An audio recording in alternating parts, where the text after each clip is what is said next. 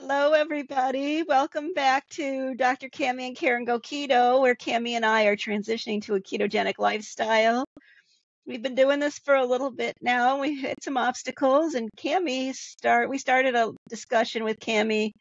This is part 3 of a binge, a 2-day binge that she had the other day, and we are going to talk about, I think the stages of her binge. We kind of stopped there, so at least that's where I think we're at. And so I'll give it to Cammy and let her fill us in.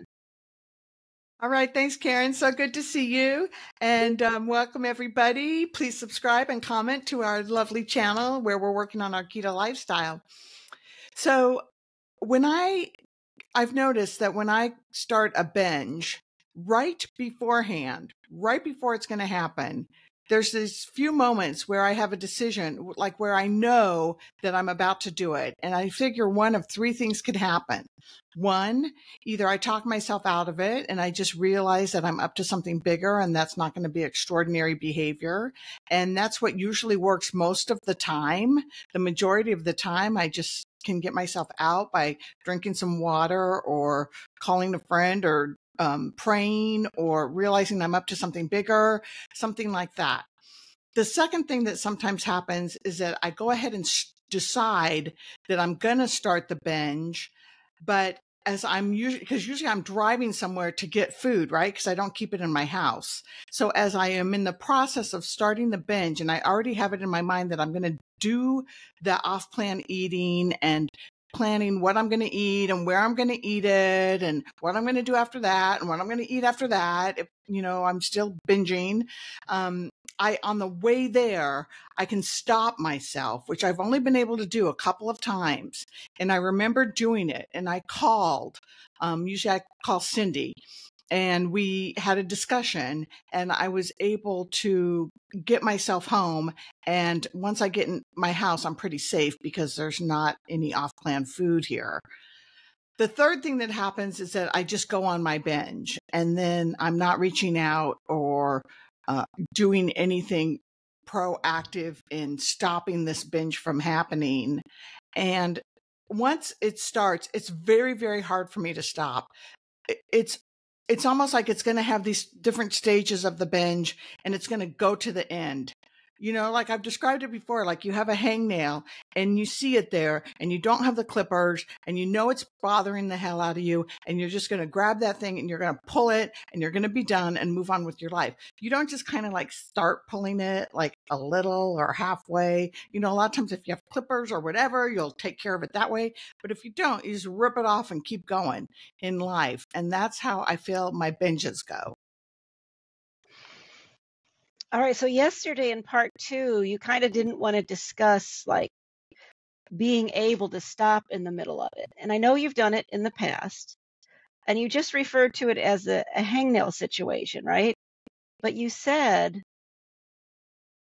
if you have clippers, you could just take the clippers and cut it instead of chewing it with your teeth, right? Okay. So what are the clippers that you can have in a binge, right? That's a tool. A clipper is a tool to keep you from damaging your cuticles in a way that can really be bad for your fingers, right? So there are tools that you could have in place that you could use. But I think mindset is important. And if you have a mindset that says, oh, I can't stop this, then you're not going to stop it. Or I can't stop this. Why should I look for some tools? So if you kind of consider, if you're lifting weights, like free weights, if you take those weights and you like lift those weights up, you have to bring the weights down, right? You don't say to yourself, well, you know what, there's no way, I'm just going to stay right here, right? So if you consider this is your binge, then you got to bring it back down. I don't know if that makes sense, but it's like there is a point where, you are able.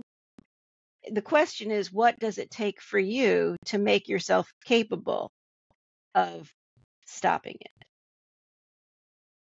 So I did just find this. So after our conversation yesterday, I went online and I found some AI, and this AI is called Inflection Pi. So the word inflection and then pi, P-I. And it's a very clever little AI app, artificial intelligence app. And artificial intelligence is you tell the what you're chatting to. This is a chat bot, basically. You tell it the background, right? So I was testing it with, hey, I'm looking at 3 donuts and I'm trying to stop a binge. And it came back with, well, don't do that. It's not healthy for you. And it was encouraging. And I think I said, give me 3 reasons why I shouldn't do it. But the joy of doing something in AI in a chat is that it kind of is reflecting you, but it's also taking all the information from or not all the information, but information from a large language model where it's somebody's fed it some information, right? So it can say binging's not good for you, or do you really want to do that? And they're not generally mean, but you can also say, look, I'm really having a hard time struggling. I need you to be forceful. Can you tell me 3 good reasons not to do this binge, or 3 reasons not to eat these donuts? And it will come back and it will talk to you. And I don't know if you had a chance to look at it, but I'd like to have your input and see if anybody else out there.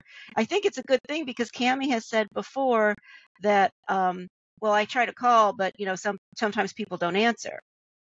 And it's like, well, don't put it on somebody else for not answering the call. If you created a system, the call itself, just throwing out that SOS could be enough to stop the binge, or at least to postpone it. So in this, they're always going to be there. The AI is there. That's the joy of this, is it's actually there to listen to you, and it can talk. So you can choose a voice to talk to you. It can be a man or a woman, British man. I don't know if it was a British woman, but I chose a voice that sounded very much like my own voice, and I thought that was kind of interesting.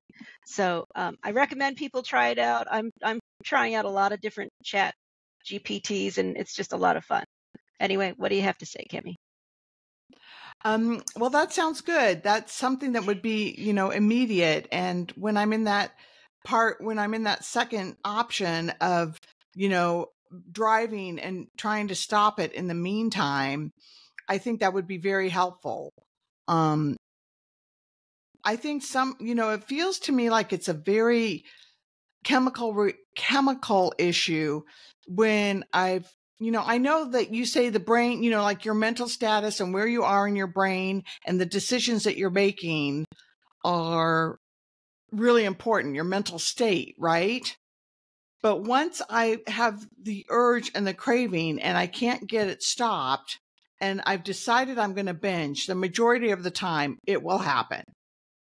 Yeah, but you've just hit the nail on the head. You've said, I've decided to binge. So the question to me is, you've decided not to eat sugar. So why is that decision I guess less strong than the decision to eat sugar? Because of the chemical cravings. So, and I get that there are chemical feelings in cravings, but if, maybe there's a chemical way of stopping that, right? Maybe drinking something that, immediately satisfies you, like maybe drinking a Diet Coke, right? My own kryptonite is Diet Coke, but I would say drinking a Diet Coke is probably better for you than eating 2 days worth of sugar, right? I mean, I think that. And that's not a bad idea. That might actually work. And you can have the whole ritual too. You get the soda, you get the ice. I can go through the whole routine watching it on TV, and you get to see the bubbles go down on the cup. Oh my, I want one right now. But anyway, that could be enough of a mental break to break you from just the chemical, because the chemicals are fleeting in your body. It might be continuous, but continuous and fleeting, I guess, are contradictory. But it could be that it keeps hounding you, but if you have something to break the pattern, then the pattern is broken and you can move on and do something else other than eat the sugar. Right. Or it could be that I'm looking for part of it, I think, is a dopamine rush. I'm looking for some dopamine, and the Diet Coke scenario would satisfy that dopamine rush of doing something that's off plan, but something that doesn't justify a binge. Well, and plus there's something because when you say so, but I think that that app could also help you because it's sort of like journaling, but it's right there in your phone, right? If you've got a journal and you've got this feeling coming on, you might not be in a place where you can pull over. Well, I mean, you probably still pull over to get your app on your phone. But anyway, if you're not going to pull over, or maybe you don't even have your journal with you, right? And they Hmm. have to find a Hmm. piece of paper and a pencil, or like you say, you call somebody and then they don't answer. So now you're two strikes for three. So you could just go first to the app and just go, you know what? Let me go talk to the Cammy's alter ego about this binge and tell it what I'm planning on buying. And and it's interesting too because you have other parameters in your life that I happen to know about as far as like having a budget. And you don't have a budget for junk food, but when you have a binge, you don't care about the budget, right? It's like, oh, Right. I don't care, it's going. So it Well, could sugar be is surprisingly cheap generally. well, but cheap doesn't mean free. Right? No, it does. Budget doesn't mean cheap. I mean, you could have a budget, but you don't, you know, you still may say, "Oh yeah, it doesn't matter how free or how cheap it is, it's not in the budget." Just like the whole thing about the sugar not being in your food plan.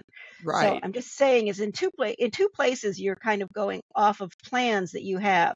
You're breaking your word as far as what you're up to. So Yeah. that's a good way of talking to the app, right? It could just say, hey, I have a commitment that I don't eat sugar, but I really have a sugar craving right now. What can you do to help me not to have the sugar craving? And it'll come back and tell you something. I also have a thing that says I don't spend money on junk food. What do you think about that? And it'll go tell you to spend your money on something Yeah. better, That's a you great know? idea. And that's how apps work. That's how AI chat bots work, right? You give them the background information so that it can come back with the answer that you need. All right. Well, maybe next time we can get it on the computer. We can actually do a taping asking Yeah, it some questions. I think that would be interesting. yeah. And, it is more, it's right there. It's not going to not answer you, right? You just have to have a charged phone. So in order to use it, and I'm Right. guessing, you can talk to it. So I'm guessing even if you were driving, you could even figure out a way to say, open an Inflection Pi and you could maybe get to it that way, or at least you could pull over by the time you go to 7-Eleven and talk to it there. Or to McDonald's to get the Diet Coke instead. Yeah, I don't know, I might. And going to diet to McDonald's for a Diet Coke um may not be so bad because the other thing is you also I don't think that you want to start adding Diet Coke into your life. But if it works better Correct. than sugar, then that would be fine. But you could order two drinks, right? You could say, I want a large Diet Coke and a large iced tea. Don't do that unless you're getting it as a deal on the app because I have the app and you get two drinks for $1 each. Um, I always get my iced tea for $1 each. Um, but then you can switch, right? You can get the satisfaction of having the soda and then switch to the iced tea when you've gotten over the hump. But what's interesting is your binge, Cammy, you didn't buy one Celsius, you bought two. Well, I actually bought three because I went to buy two, and for the same price of two, you could get three. Yeah. And what did you do with the last one? I drank it the next day. And do those have calories or no? They have artificial sweetener in it. So technically, no, but they're sweet. Yeah. Yeah. So that's why I'm And not caffeine sure. also. Yeah, I'm not sure if adding the Diet Coke is a solution, but it could be a temporary solution. Yeah. Okay, well, these are great ideas. We'll have to check them out. And, hopefully we're not discussing this for a good long time. I just keep feeling like one of these days we're going to be saying, I remember when we used to have to talk about Cammy's binges. I And, know. that will be a thing of the past. And I'll be thinking, just like now, how we used to talk about how I would never be able to eat blueberries, or I would never be able to fast for 24 hours, or, things that I've been able to overcome. So we're looking forward for that to happen someday. We are, just like my chocolate malts that I don't have anymore. Amen. Amen, sister. All right. And by the way, there is a downside to drinking Diet Coke because look, it can kill you or at least maim you. That's how I hurt my hand falling in the movie theater as I was going to get a refill on my Diet Coke. Yeah, see, that wouldn't have happened. All right, everybody. Take All right, care. guys. Take care. See you guys at the next one. Bye. Bye.